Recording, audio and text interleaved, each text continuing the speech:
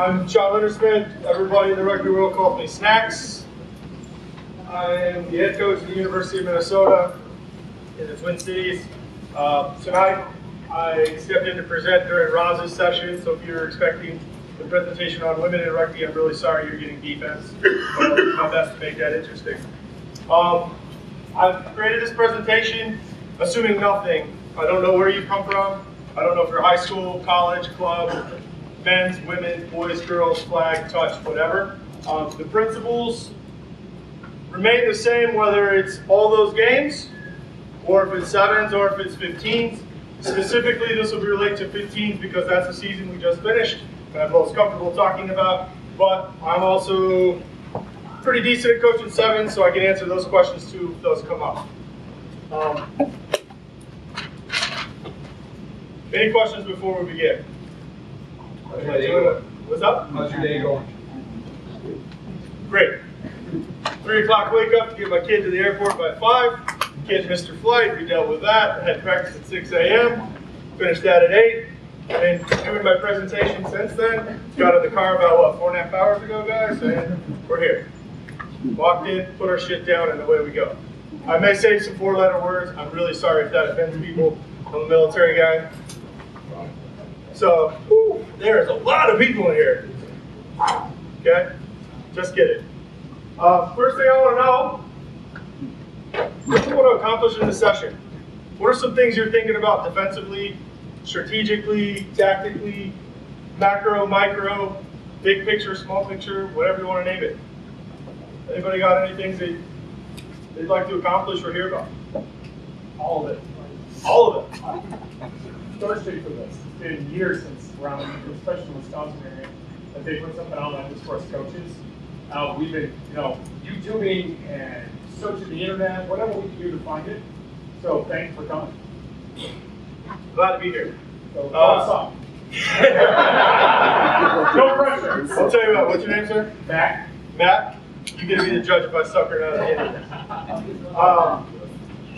Matt made a great point, right? We just come out of 18 months of the pandemic, unprecedented time of education and learning, professional development for coaches. I stuck to defense the entire time.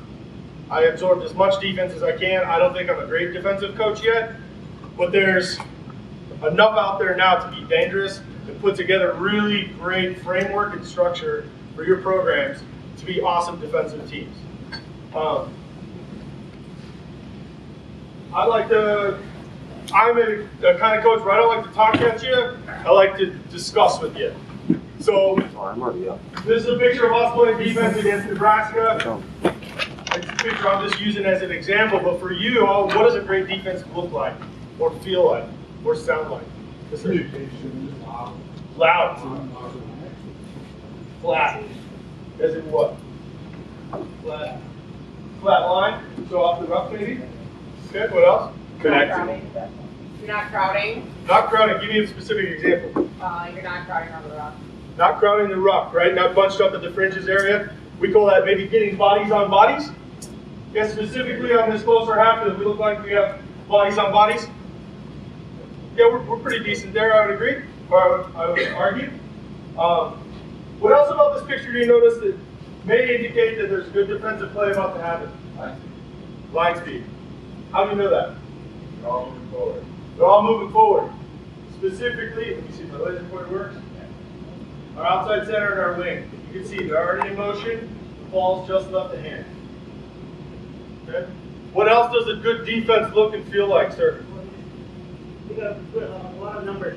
We got one guy. They're in a good place. They're lined up. He's in trouble. That's a great word. Remember that. Trouble. Pressure, right? So, just a little backstory. What's it? He's at the 5. There's actually a winger outside over here. This is one of their flankers actually in a first receiver position.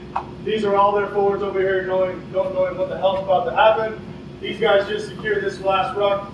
This is Sean Doyle, our 9. We'll talk about what we give the 9's role and maybe what you can do later. We give him free reign.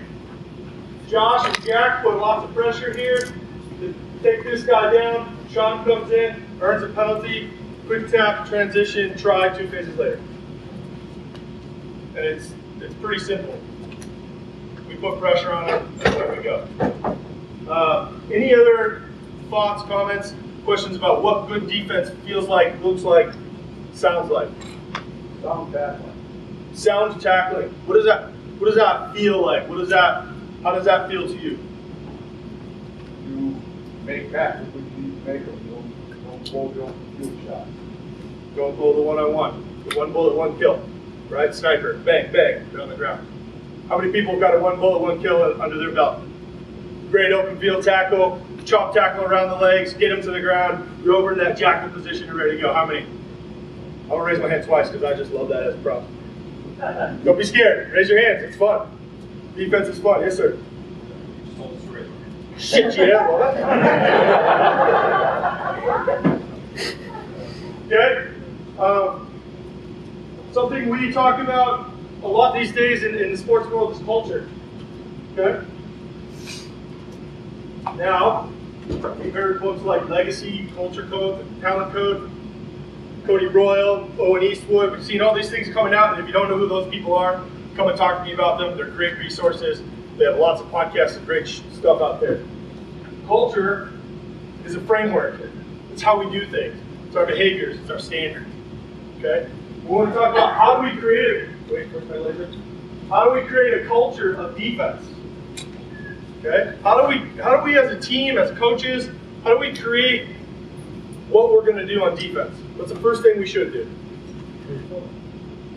Move forward. Move forward. To create the line speed, to create everything we're going to create. What as a team, maybe as a coaching staff first, and then as a team together, what should we do? Communicate it. Prioritize it. Build trust. We talk about it. We sit down and we say, this is what we're going to do. Okay? We're going to have this type of defense. We're going to do these types of activities to build that framework, to build the alignment, the assignments, and the things we'll go over. If you don't talk about it, no one has a fucking clue what you're going to do. And then you see 1's up, 2's up, you see missed tackles, you see missed assignments, you see people not quite knowing what to do when there's a 2-on-1 or whether they should play it slow or fire up on them, right? You've got to put some framework in it by having the discussion, by having a whiteboard, taking a marker out at practice. I firmly believe that bringing your whiteboard out, or even notebooks for each other, like having kids or your players bring that, and you talk about what it's going to be, you put things in place that stick in their brain, stick in your brain, and then you move ahead. Yeah? Terminology structure is important. If I say the word bagamashka, what's that mean to you guys? Not a damn thing? Bagamashka? Has anybody, if you ever watch a University of Minnesota rugby video, specifically the last one we saw, you're going to hear me screaming, Bagamashka! Bagamashka! It can't be, can you tell me what that means? I believe it's the Ojibwe word for waves. Ojibwe word for the waves arrive. And for us, that's line speed. That's for us, hold on, we'll go back a slide. For us, Bagamashka means we're going to come up and we're going to get in their face.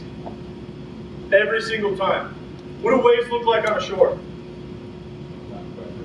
Relentless.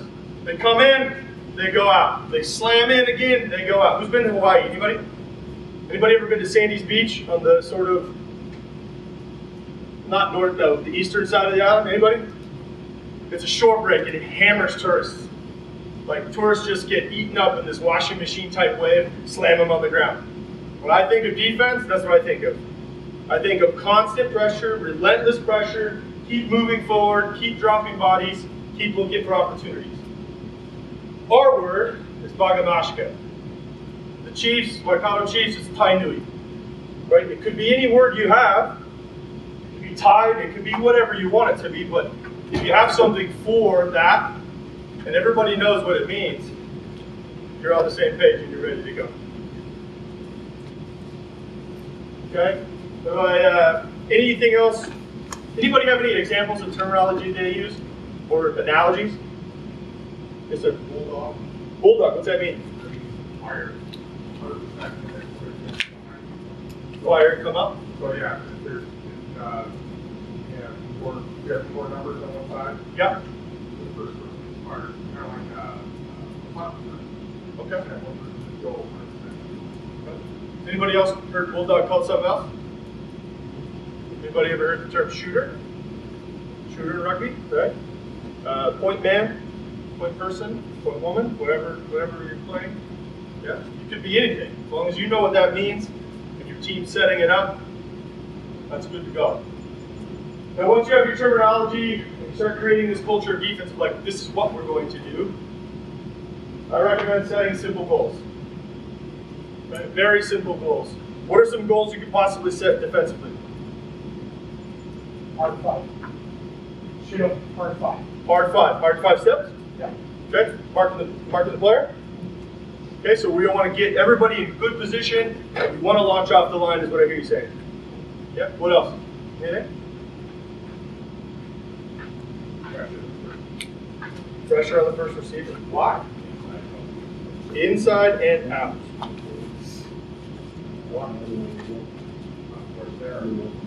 Good force there. Right? Good force there. That's good stuff. In terms of goals,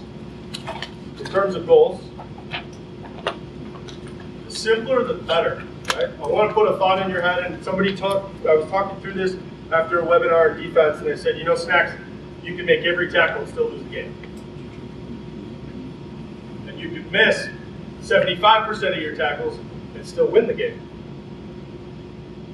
And I was like, are you out of your mind? But it's true. What if you play a perfect game, but they just beat you to space? They put the ball in space, the guys around the corner, and they score. You played great defense the entire time, except for the time they just missed that little bit of space. So I would recommend not setting goals around tackle completion, missed or made tackles, positive or negative tackles. What does that sort of do if you start saying, okay, we want positive tackles, negative tackles, passive tackles, aggressive tackles, we want to miss, make, whatever. Thinking too much. Oh crap, I missed 2 tackles. Percentage is down, coach is going to be pissed. Okay. For us at Minnesota, we have a very simple goal. I'm going to call up my collision coach and put him on the spot and see if he remembers. Bob, what's our defensive goal?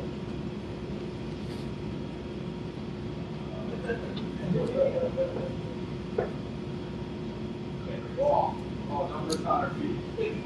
Numbers on our feet. We want more bodies on our feet than the other team. Okay? If we go back, damn it, my bad. Hold on. So if we go back to this picture real quick. I'm really sorry.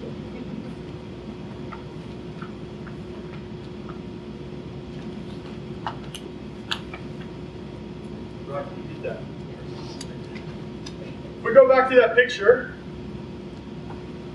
Ryan's my savior. She's our marketing social media manager. Helps me out when I'm nervous. So you're right. Yes. There we go. Okay. Pop. Whoa. There. We're good now. Okay.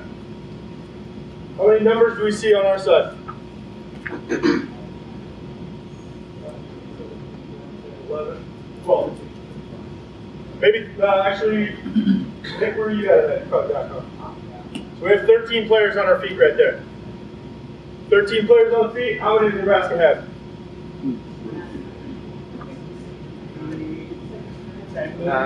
10.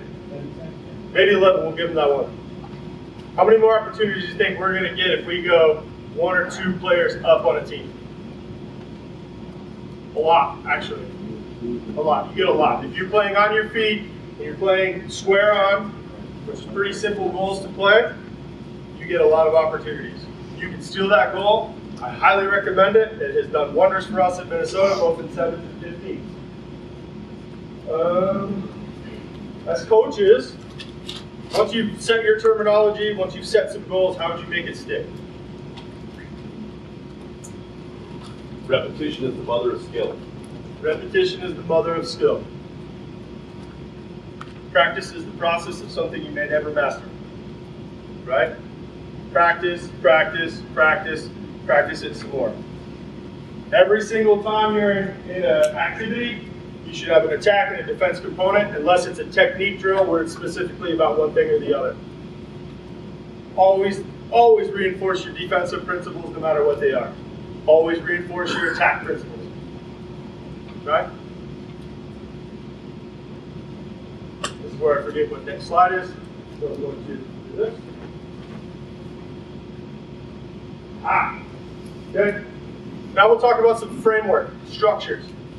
Okay, we'll talk about 12 plus 3 versus 13 plus 2 versus 14 plus 1. And sort of what those shapes might look like for you as an individual team. Okay? When we discuss these, the first number includes the numbers of players in the front line. The second number are the players in the backfield. Simple as that. Yeah? Line outs, you hear 6 plus 1. 6 players in the line out, 1 player out. Very similar terminology. And who goes where? Who goes where is an interesting question. Where would you want your forwards, if you have a perfect defensive line, whether it's 12 or 13, what part of the field would you want your forwards in? Center? Which forwards in the center? The fat ones? Tight 5? Tight 5? Very tight 5? Good. I just cramped up. So you want your tight 5 middle of the field? Okay. What about outside that? Who are you looking to get outside that? Loose forwards, maybe? Hookers? Hookers are the fourth loose forward these days. Right? And then outside that, who do you want? Wing centers, right? Centers and back rowers, pretty interchangeable these days in terms of defensive. Jackal, poachers, ball fetchers, counter ruckers, whatever you want to call them. Yeah, agree, disagree? Yeah. So tight 5 in the middle, minus the hooker, Eddie. Hooker goes one side, 8-man goes the other side if you're playing a 1-3-3-1, or 1-3-2-2, or 2-4-2, whatever you're playing. Get your best runners in your wider channels. They're also great ball fetchers, so they get an isolated opportunity out wide, you put them there. Centers on one side, wings. What do you put in the backfield? 10. Why? Decision making and kicking, fullback. Why? Safety valve, probably the same. Decision making, kicking. Yeah. Good. You want, those 2 players are typically distributors now in a 2-distributor system if you play that complex of a system, or it's just 2 of your best players who get you the most attacking opportunities and organize your attack as quickly as possible. Right? Yeah. Okay. So, just for knowledge sake, or like a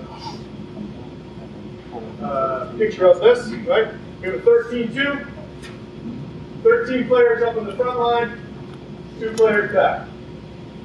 Okay? This is pretty standard defense that's being played throughout the world now, internationally or professionally. Why do we play 13 up? More chances to create pressure. More chances because of? Numbers. More numbers. Yeah, more numbers. Agree? Disagree? Any other comments on a 13-2? No? Okay. 12 plus 3. What are the advantages and disadvantages of that? Anybody play this? Why wouldn't you play it? Shake your head. Can I put you out? Ask you.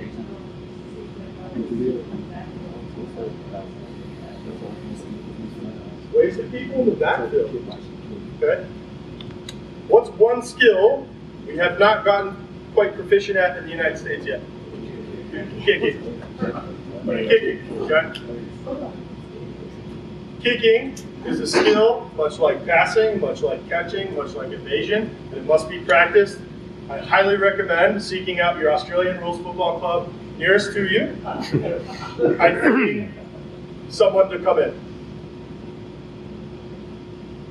We did that last year, and our kicking has been exponentially better.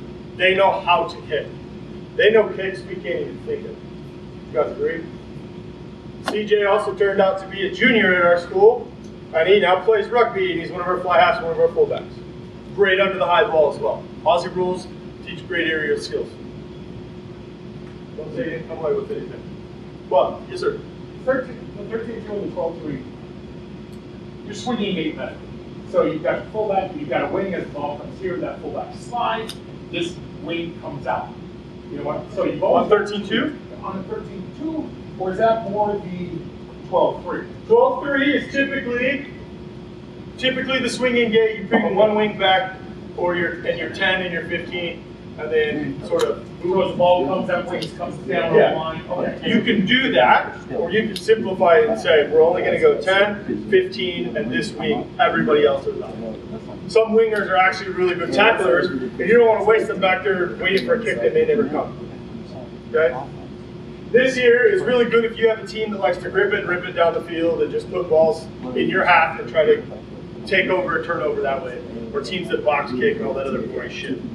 Okay? Sorry, I'll die on a hill. I hate box kicking and I hate balls. But I coach them more these days because the guys want to do it. But 12-3 is a great defensive structure to play if you're going to play a team who's kicking. Okay? 13-2, I would highly recommend that to everybody because it puts more numbers in the front line, more numbers on feet, more bodies on bodies. It gets you more opportunities. So in that case, if your stronger tacklers are your wings, and your distributors, which tend to be scrum half, the fullback or the number 10, putting them in the back. So that is a personal choice for you as a team. Okay. Okay. We put our 10 and our fullback at the back because they're the two players we rely on most for decision making. Okay. Our 9, we actually have several 9s that we're working with. But what we do. So 13-2 is kind of a misnomer here, right? It's a little bit of a decoy. The 9 is included for us in that line. All right? He patrols behind us. He patrols behind, fills gaps where he needs to fill, and we've given him creative license because it's the way our defense is set up, that if he sees an opportunity, go for it. Right? Who remembers what I said the outcome of that picture was? Turnover. Who did I say did it? Scrum half. Sean Doyle. Right, we have Bennett Kufu as well from Marquette. He's also been empowered to do those sorts of things as well. We want our 9s to play similar to Falau Nuia does in 7s. Just be a menace, get over the top of the ball, harass the other 9, do whatever they can to make things hard. And shoot the first receiver from time to time, come up, bulldog him, or whatever you want to call them. On DPM with that 5 yards. No, we have he's like in the line. Like, there? Okay. like if this is the defensive line, he's either here in it, or he's right here going, guys, give me guys, get over here, go over there. He's direct traffic as well. So the messages come from Nick and our fly half in the back to Sean or Bennett at our 9 position, and we fill gaps as quickly as possible. We're a college team, so we're getting good at it. We're not an international team or a professional team, but it works. It works for us. 12-3. 14-1. You can see it. It says try line right there. So our back's against the wall. Typically teams inside their 22 will shift the other player into the line to create another body and put somebody deep behind in case there's any sort of cheap kick or whatever. And the closer that they get to the goal line, they may have a policy to bring this man or player, into the line itself. Go 15 up. Okay? If you're think about field position. If your back's against the wall in a 14-1 or 15 up, what sort of mindset, what sort of like atmosphere do you want to have in your defense? Tenacious. Why tenacious?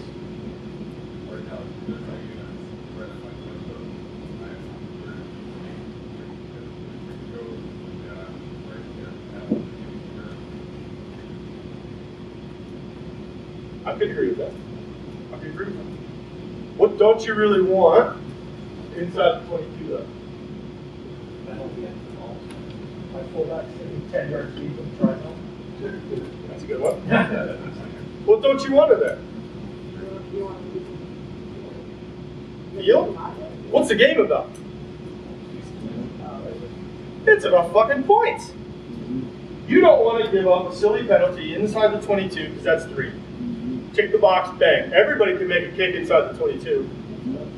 Hopefully. Everybody can kick in the 22. So you got to find a balance of being tenacious and not bending but not breaking, right?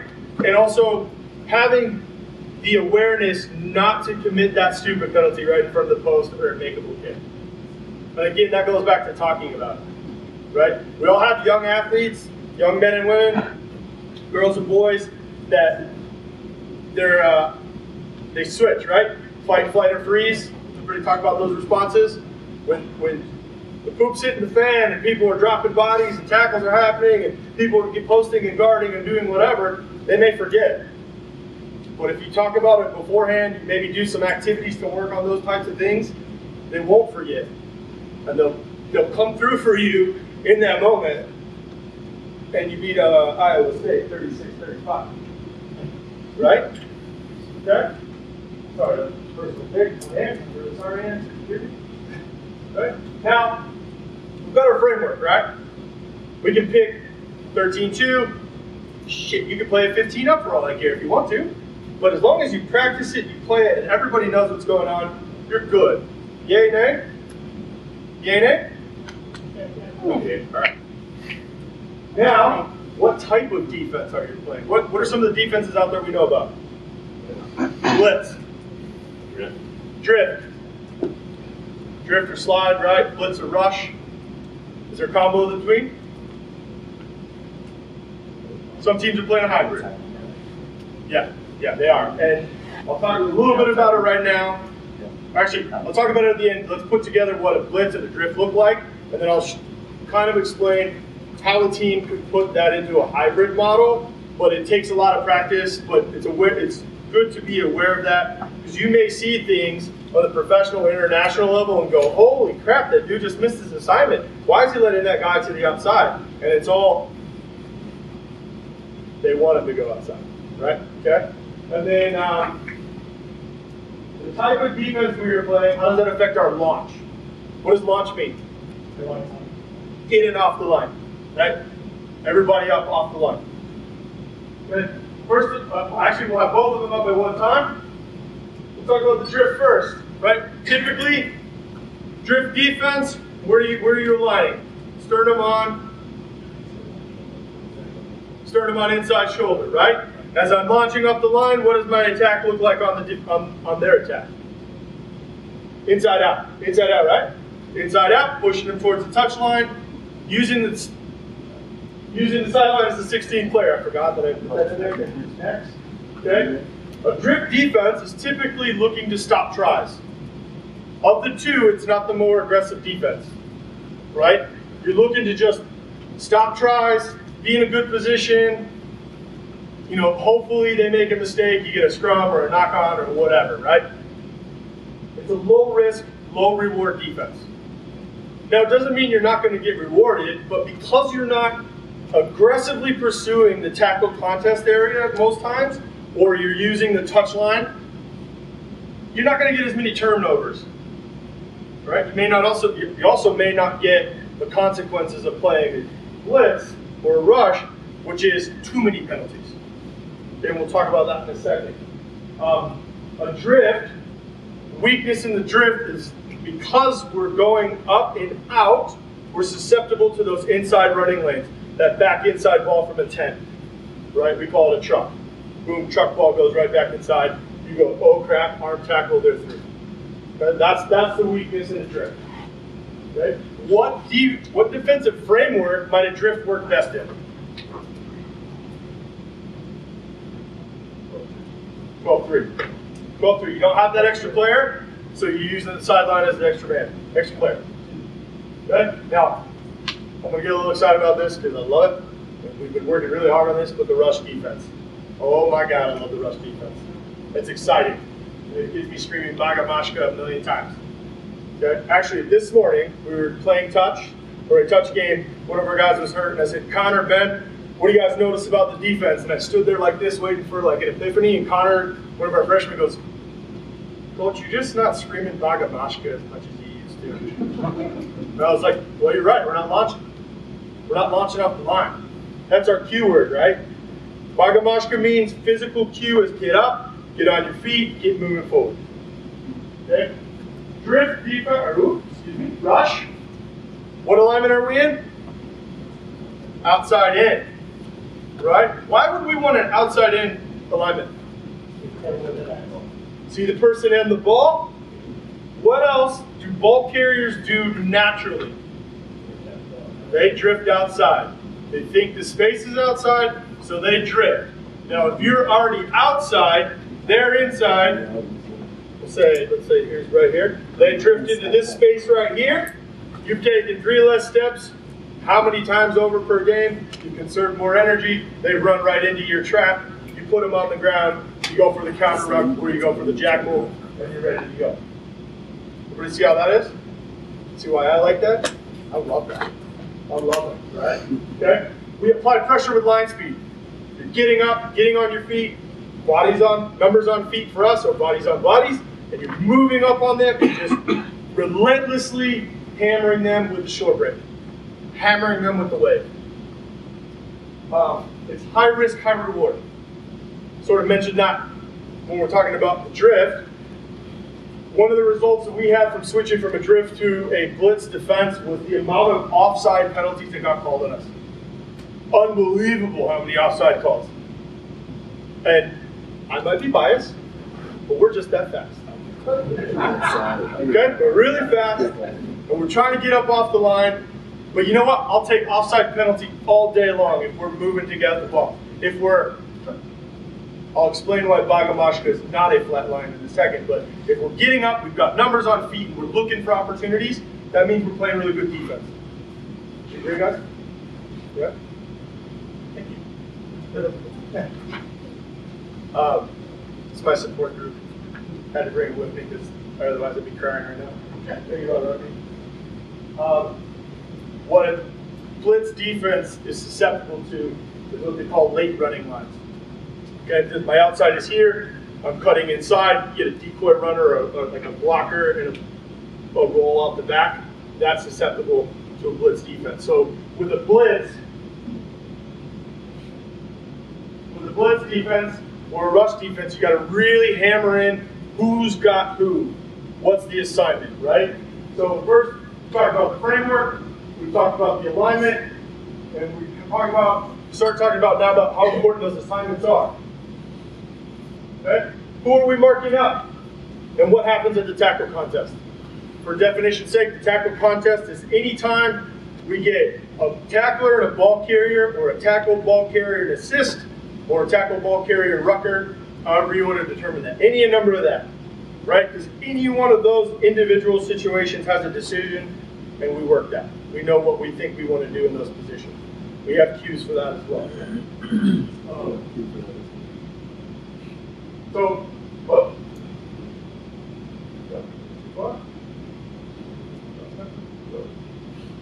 Who takes who off of a ruck? For simplicity's sake, I highly recommend 1, 2, 3, A, B, C, D. Post, guard, pillar. Holy shit, which P am I? I don't know. Am I the G? Who do I got? Do I got the 10? No, I got 1. My job in the 1 is I'm harassing the 9 every single time, and I got anything in that inside gap.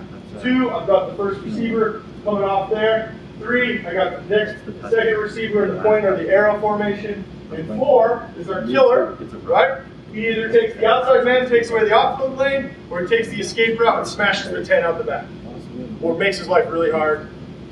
Great picture of him diving at 10 because forwards don't usually catch him, but that's where we put him, right? We put the killer right there.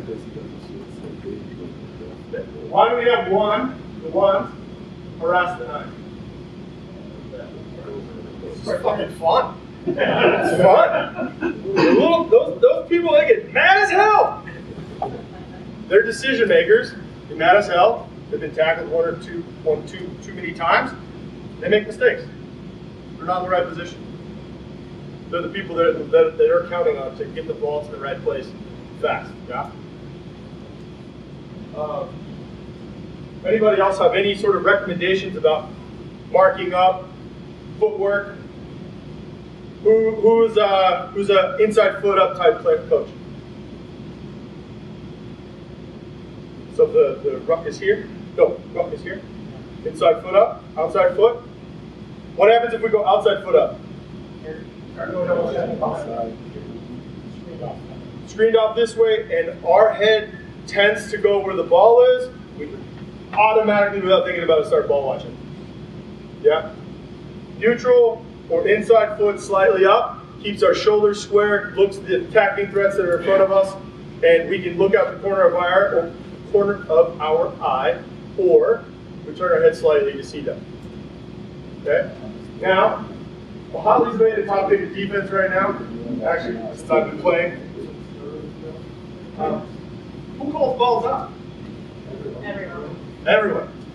What if everyone forgets? Who do you want to call? Closest, you say 1 or 2?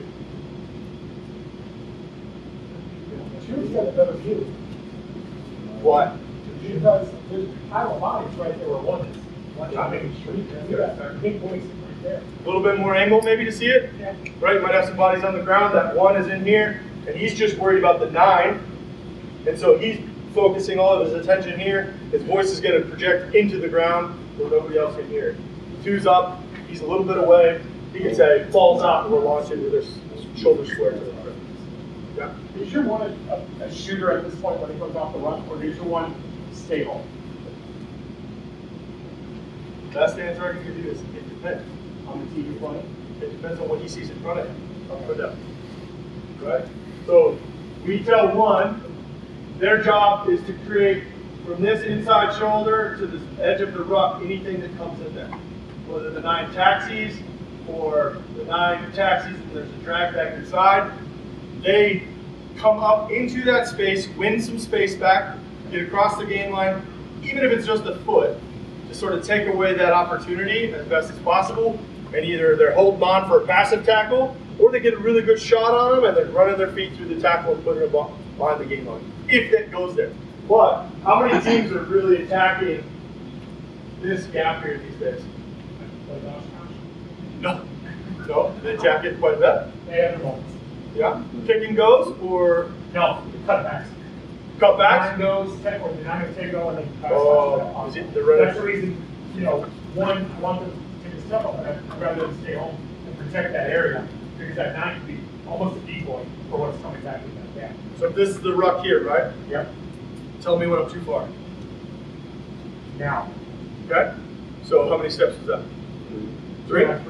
So you can say, as a policy, guys, we're in the 1, we're in the A gap, we're pillar, post guard, whatever. We're going to come up 1 step and we're going to stay here. And we're going to be a deterrent so they don't run that gap back there. That's a happy medium, would you agree? Yeah. Because they'll freeze and they'll stay in that gap, or they'll come up and smash the 9 and you're going to be really happy about that. I don't understand this. The 9's available to tackle the take up, but it's just when he travels too far, I'm scared of the guy chasing him. And as he chases the third, lets you go, you got a forward that slash tack in. Green ball, beginning of ball. Yeah. G ball. Begin the G ball. Anybody else got any sort of scenarios they want to chat about? Mark it up. What we found as coaches, where do we find the most confusion? Have we had any? Anybody got any experiences with that? Number 4 guy where he has to take one together. That decision. The killer? Yeah. This player? Yep. Yeah. Yeah. This takes practice. Coming up on this player, and either they get it out the back ball through this channel here, or a turn and pop to the 9 or the 10, right? What's a telltale sign that the 10 is going to get a pop pass from the 9 around the back from that player? The ball ain't working. Division 3 rugby. If you've got many good big people in that pond, they're going to make that pass on that. To be honest. Well, you might be coaching high school someday, or Oh, well, I do. Yeah. If you see the 10 outside of their pocket pushing wide, it's probably going to give you some sort of misdirection inside that pocket. So you should all come up, and 4 should be pulling a player into this position here to try to take that gap. This right here is called the corner option. Some teams will put a 12 there and make it look like they're going to this spot, and they'll swing it. Whoa. Yeah. They'll put a 12 here, or maybe even the 10 will run into this gap, and they'll put a ball across the face into that player right there. That's a pretty advanced move, but it's starting to happen more, right? By misdirection. You all think that pod's going, all the big hefties are going in there, and all of a sudden, that little fast back or wings, especially if you see a wing start coming in this area, look for them to get the ball. It's becoming really popular right now, 200 attack. We're not going to run them.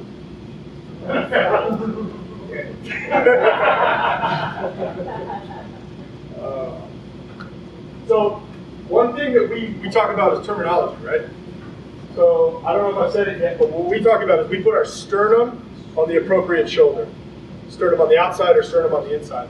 That's like my center mass, right? Because I can technically put my eyes on you like this, right? Or like this. But if I put my sternum on you, I'm square to the target and I keep them there. If they don't know what the sternum is, you tell them. Yeah. Exactly the process. Okay? Now, we talk about double tackles and single tackles, right? We talked about a great one-on-one tackle earlier, right? Chop tackle or choke tackle. What's a chop tackle? Chop tackle is low, lasso around the legs, get in the ground, get an opportunity. Okay? Choke tackle is up, attacking the ball, tying the ball up, trying to create a pseudo maul situation, turning them to your side to get that turnover as well. Okay? So we talk about two things. We have double taps and one bullet, one kills. Anybody notice anything about the terminology? Military. Murder. Murder. Militaries aren't the only people who kill people. It's murder. You're putting them on the ground. You're burying them. You are aggressive. You're going to finish that job, right? Now, it's figuratively. We're not really killing people, but it helps us understand that if we're going double tap, double tap, double tap, we know we're going two players in. Okay? If we go one bullet, one kill, specifically 7 started that, then we brought double taps into 15s. We know it's your player, one-on-one. We're coming maybe in an assist or a hustle situation. All right? Where do you think double taps would be executed most? Goal line? Near the rock. Near the ruck. Near the ruck. In the big body areas, right? Okay? Who said one go high, one go low? Yeah. Okay?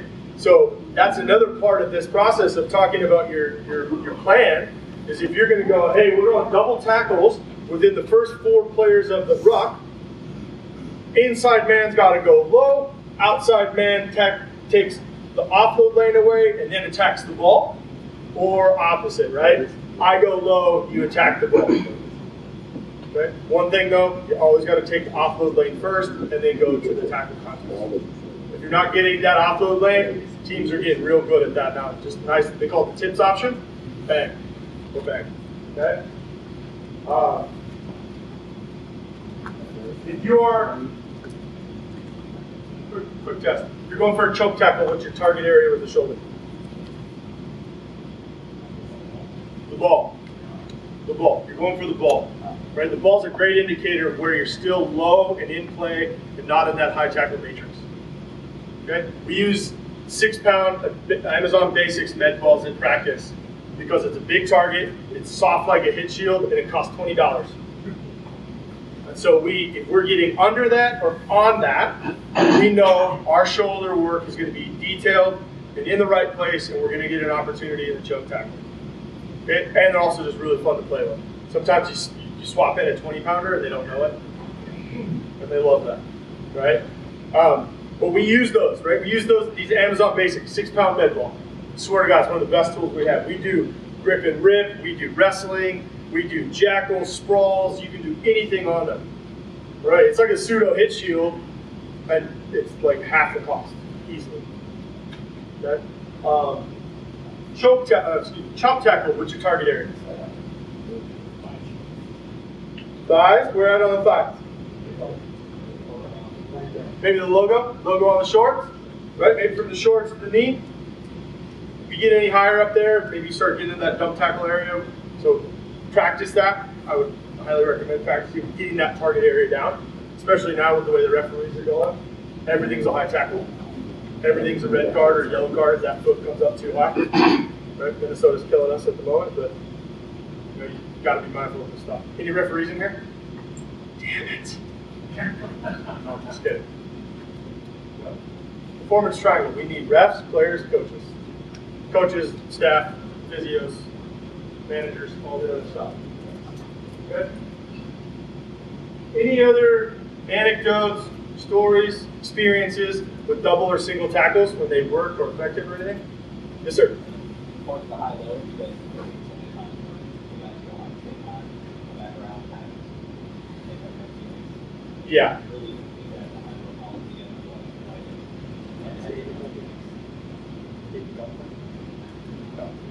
We're playing at Heart of America Championships in Lawrence, Kansas. We have a 6'6" lock and another lock who's 6. He's the skyscraper, and they both came around. And one lock got hit in the same eyebrow twice in the weekend.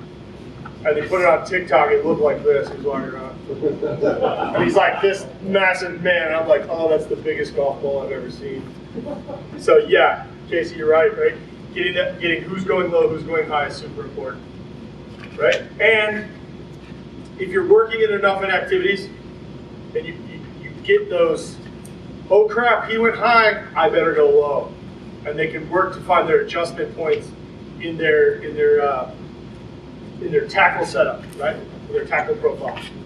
Yeah. In that situation, are you also trying to coach the tackle assist, or I've got ball, take the ground, I'll release, and then that second tackler automatically roll to that tackle right away when you do the go tap? It depends. It depends. Now, the breakdown is one of the most, referees, raise your hands. Is the breakdown one of the most complicated things to referee, adjudicate? Can be. Maybe. It depends. Okay? Like a rabbit. Right? So,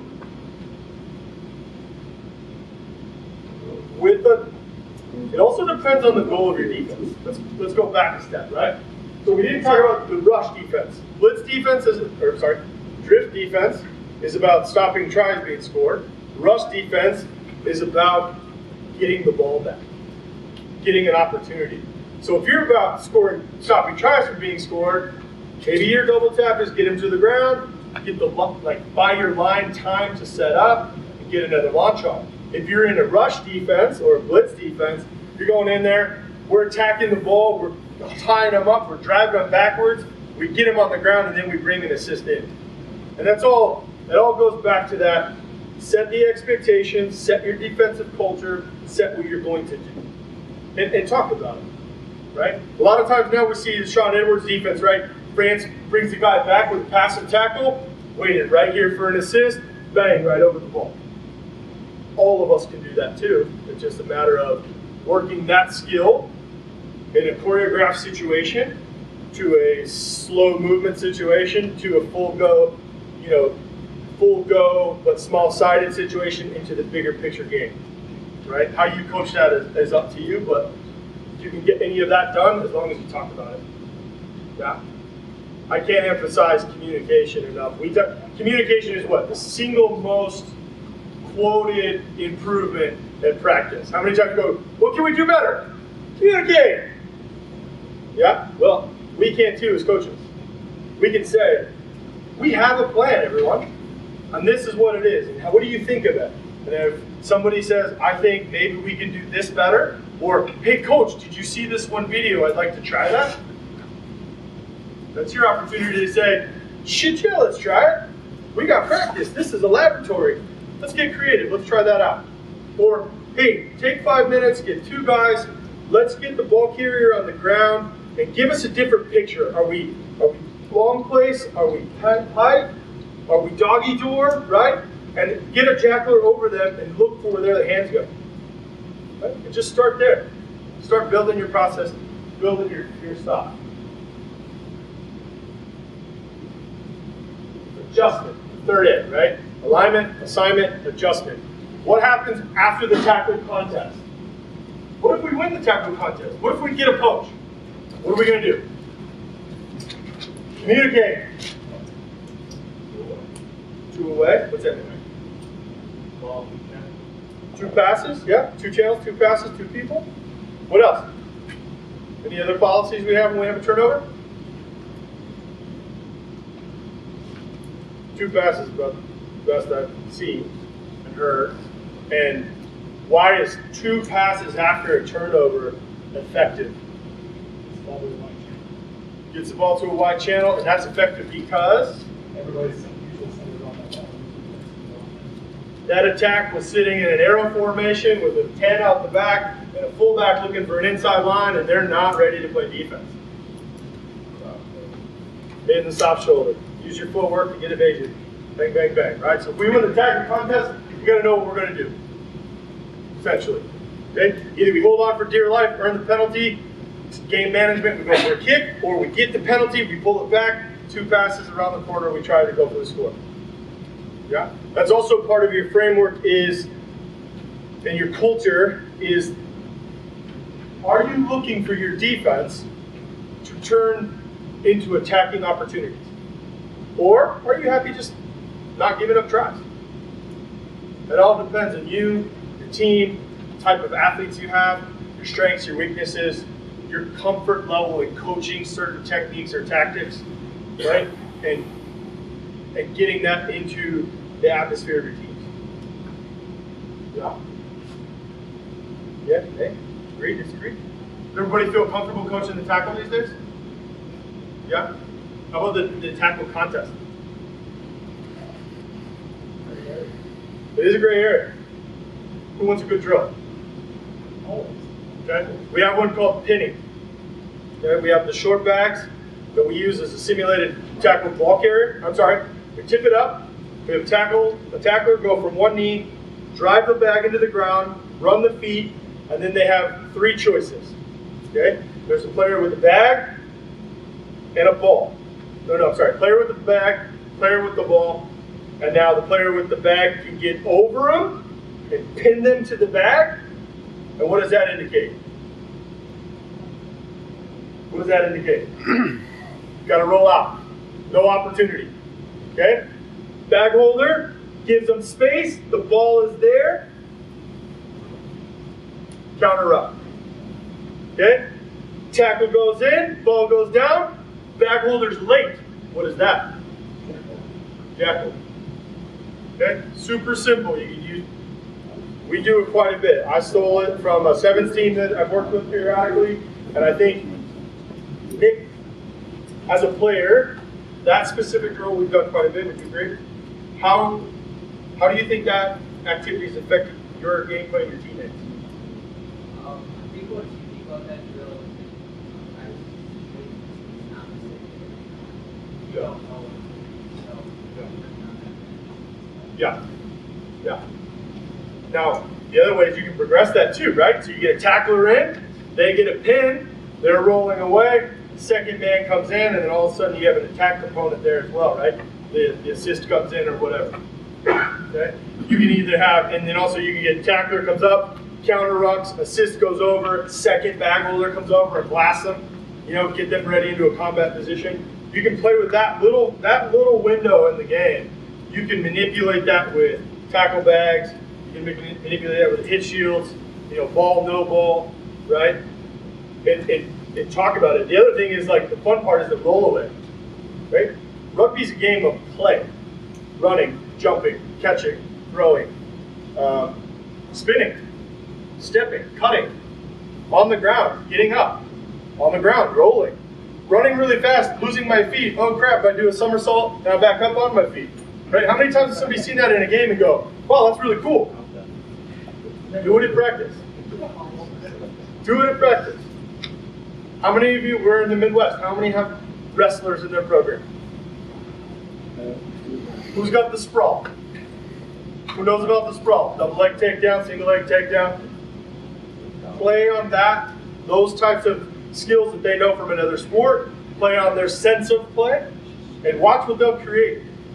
Some of the players through this one pinning drill are getting so athletic and getting out and getting into the line that it gets us more opportunities. Time? Okay. 2 things. If we don't win the contest, what do we do? The answer's on the board. Fold or hold? Who knows what a fold is? Okay. Fold. A fold is the replacement of numbers in the line. Okay, so if you go 1 tackler in, you generally go 1 player to the opposite side to replace that spot where they had just left. If you go tackler and assistant, you go 2. Okay? In the old adjustment, we used to put players here first and then here, yeah? Those of you who've been in the game, yeah? Now, what they're saying to do, and it's actually pretty effective, is the first man, this man, who's usually here, pulls out, takes that 3rd player, and then you fill accordingly whether you need 1 or 2, and as they're coming around, it's called setting a trap. Because remember, we talked about the 9 looking at having an opportunity there? Well, all of a sudden, they see space, but they don't realize the hustle is getting their butts around and it's about to rip them right at the game line. Okay? Again, folding is the replacement of numbers from where a tackler or an assist came. It could be 2, it could be 3. Right? It could be 1. What is a hold? A lot simpler. Hold is actually, if the numbers go, say they do not bring numbers this side, you hold. And you stay. You need to know when to hold, when to fold. Know when to hold them, know when to fold them. Kind of thing, right? Yes, sir. So, you have your tackler. Yep. You usually set them back, narrow side. Is that all part of your adjustment? Good question. Right, because flow is to the offensive right here, right? So if the ball goes out to the offensive right, are the people that break that we want to set back up on the left, because you do have people going over. Yes, and it's hard to see because it's a really light color, but right here we have, after the tackle, the tackler and the assist join the line and track is normal, depending on what side that is. Yeah. And you can do that however you want, as long as you talk about it and put it in the plan. Okay, what micro skills should we focus on? Okay, so notice we've gone from the 10,000 foot level down to the 5,000 foot level. We're, 3,500 feet. Now we're right on it. We're right over the breakdown. We're right over the rock. Okay. My personal opinion is that tracking is 75% of the job. Getting to the ball carrier and getting in an effective body position is 75%. If you can't get to them, you ain't gonna tackle them. If you can't get your foot in the hoop, you can't tackle them. If you don't know what foot in the hoop is, I'll recommend a resource and you can learn that yourself. It's a really good one. Okay? Tracking, 75%. What's a great way to teach tracking? If you do nothing about tackle practice, tracking practice, breaking this skill down to its basic components, what do we have as humans, as Americans, as rugby players, as athletes? What do we have? You're it! Tag games, evasion games. The rookie rugby manual is the best manual for trackers. Has anybody ever played rats and rabbits? Sergeant stripes? 2 feet on the line, call one side and the player moves, and then you got to tag them if they run, or they tag you if you run. Ever play that game? Great tracking one, right? We play 10 pass, complete 10 passes in a row with your team, and you score a point. Defense has got to track those ball carriers, and they're moving in all different directions, so you've got to go multi-directional. Touch is a great one. Offside touch, or it looks more like ultimate rugby. We don't stop. We let them run. Let them run, track them, keep them moving. If they get tagged, they stop and pass the ball. Right? Those are great games to teach tracking, to work on tracking. Like, again, be able to intervene in those and stop them at certain points and say, hey, we're over pursuing and we're doing. If you're noticing your arms are coming out a lot, you're not tracking very well. Let's use the feet to get in a good position. Okay? The other micro skill, right after we track them, we're going to smash them. We are going to smash them. First things first, shoulder, foot, same shoulder, here, hip, clamp, drop them to the ground. Everything in the tackle. Everything can be broken down. breakdown decisions, when to poach, when to counter, when to connect. Right? We also use animal names: jackal, gorilla, python. We don't have one for getting in the line, but we just say get out, roll away, right? And then your ground game. One of the most utilized skill in a rugby field is getting your ass up off the ground. How many different ways can you do it? How fast can you do it? How can you do it in a manner that you get in a good body position? Right? Jackknives, hip pops, half moons, burpees, you know. And I'm not saying do 100 burpees. I'm saying, hey, 3 burpees, give them to me. Bang, bang, bang. And then real quick, they're getting their muscle memory down. Up and down, up and down, up and down. Yeah? You guys love that. You want to show them what one is? Good. I want to see it. You want to see Bob? Robert Macari? Half Reason he brought you. It's also one of the most highly debated exercises to do. Oh, Take it away, Bob. Okay, so you start over ball like you're a coach. Down, up, down. What's that? Tyson, don't do it.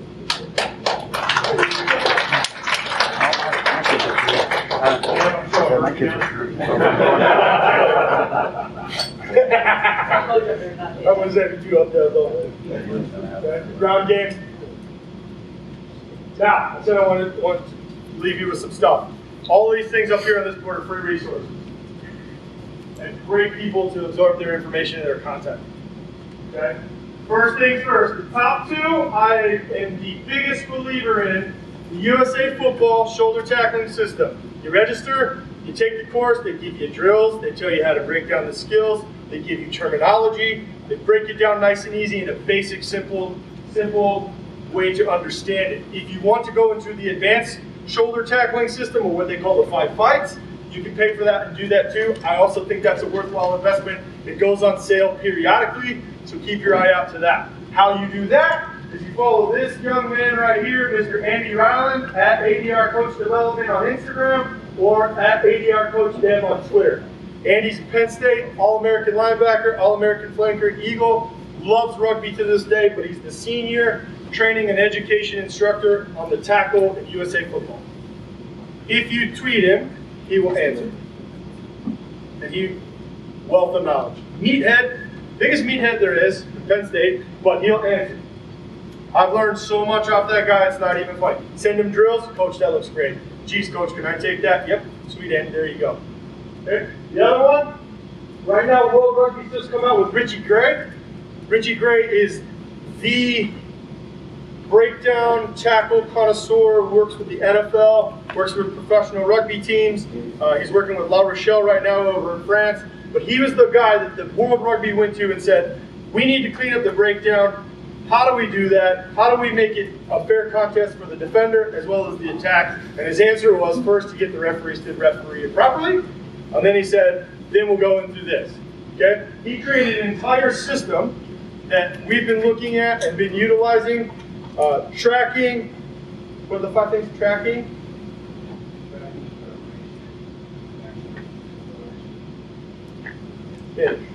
right? 5, does a test. Say it again, Bob, loud. Tracking, preparation for contact, connection, acceleration through the connection. Okay. The preparation section alone is worth its weight in gold to get your athletes back into contact ready positioning or contact ready shape to get into contact or to tackle. Excuse me. Okay. Who knows about the World Rugby Passport? Anybody know about it?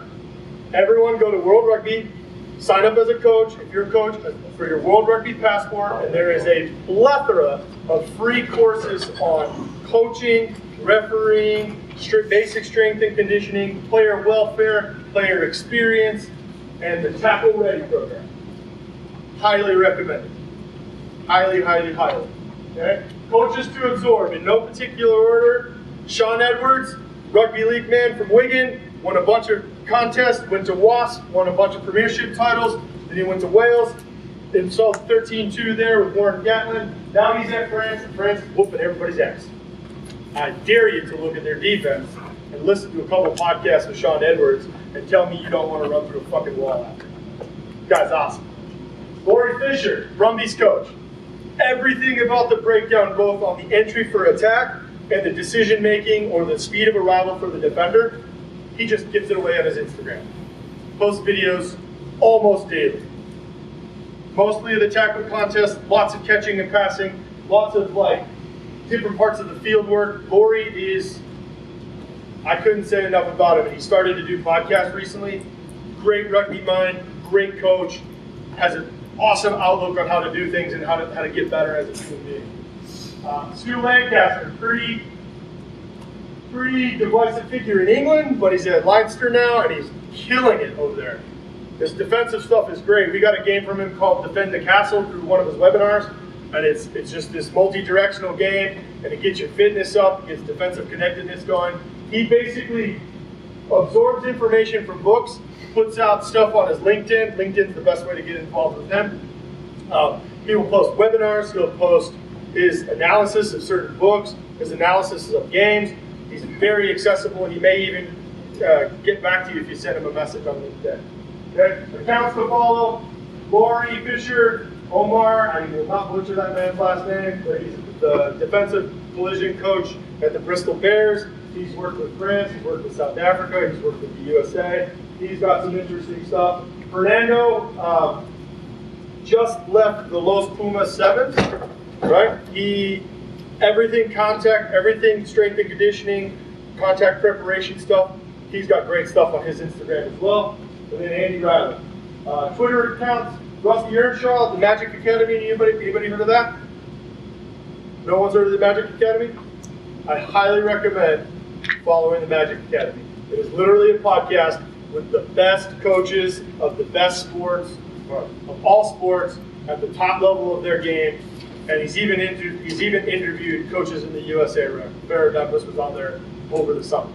He will talk to anybody and everybody, and just half of the nuggets out of one episode is incredible. One day, I was riding my bike during the pandemic in 2020, and I was like, geez, I've been absorbing a lot of content, a lot of information, and I don't know how to put this into play. I'm overwhelmed. That day, he did a podcast with Dr. Anna Stoddard, who her whole PhD system is in how coaches learn and how coaches are effective. And that led me down to the Coaches Discourse podcast, which is full academia, nerdy, geeky type stuff. And that is just another rabbit hole to go down if you want to. We'll talk about it over here. Phil Llewellyn, defensive coach, he did a great webinar. Sam Larner, Sam L Stands Up. He also does whiteboard rugby on Instagram. Basically explains concepts in the games on a whiteboard. And he's only got like 100 followers. Professional rugby coach. Durant Davies, great analysis. Puts out a bunch of stuff on YouTube. Just went full-time rugby coach. And then Andy Riley, again. Couldn't say enough about Andy. Big meathead, love the guy. Wants to come to Minnesota and check us out. I don't know if he's scared to have a coach at that level, but it's good. We're done. Any questions? Thank you for letting me run over a little bit. I was nervous as hell.